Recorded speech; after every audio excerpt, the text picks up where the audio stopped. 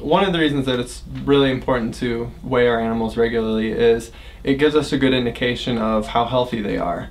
Unfortunately, we had some acorns into our meerkat exhibits, and acorns can make meerkats sick. We had one guy that kind of stopped eating altogether, and by regularly getting weights from him, we were able to tell, how sick he was getting, and then when his weight started going back up, it kind of indicated us that maybe we're past the worst part of the sickness, that he was starting to get better. So it was a really good indication to us, just looking at the changes in his weight as to how healthy he is.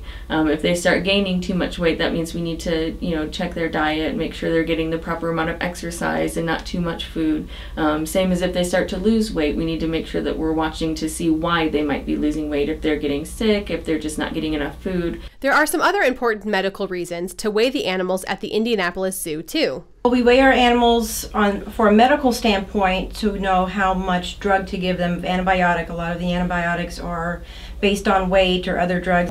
So in order to give a proper dose of medication, it's very important to know how much the animal weighs. But weighing all the different types of animals we have here at the Indianapolis Zoo requires some special tools. Well, we have such a variety of animals. First off, so it gets challenging just to have all the different types of scales that you need to have to weigh the animals properly. The largest being the elephants, and we've brought in truck scales to weigh them. Smallest being some of the frog species that we housed here years ago, weighing less than a penny. And some animals are definitely easier to weigh than others. The elephants are trained to go up on a scale. The scale is 4x4. And it's located within the barn where all the animals pass, and they've all adapted to it very, very quickly and very, very easy. However, there is some math that must be done in order to weigh elephant calves. The hard part can be sometimes when we have very young calves. They actually are not trained to walk on the scale yet. So what we'll do is when their mom goes on the scale, they will go on the scale with them, and then we'll get mom on the scale by herself so that we can subtract their weight and find out what the baby's weight is. The elephants are some of our most cooperative at being weighed, but we have some crafty Guinea baboons here who keep us on our toes. It can be a little crazy.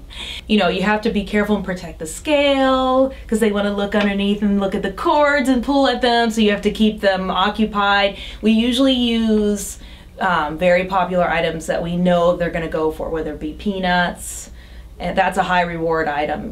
Mixed nuts if it's there in the season. Raisins are really popular. Grapes. So anything that they're like, oh, if I sit on this, I get this stuff. The training done with the baboons in order to be weighed is similar in some ways to the training our Atlantic bottlenose dolphins undergo in order to be weighed.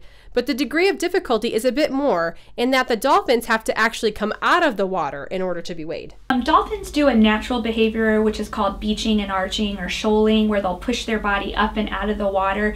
They'll use it to rest, or even when they're just playing, or to hunt for food as well. So first we train them to just beach and arch on the stage or any dry area around the exhibit, and then we have to have them hold there for an extended amount of time, and then once they can do that, then we start asking them up onto a scale. But apparently our Atlantic bottlenose dolphins have been taking lessons from our baboons and can be just as crafty. With Kilo and Jet, they're very excitable, and sometimes they get really excited after they've been bridged and let off the scale. They'll just turn around and soak you, and you look like a drowned rat. Regular weighing, along with something called body scoring, which is simply measuring how much fat to lean tissue an animal has, is crucial to keeping the animals here at the Indianapolis Zoo healthy.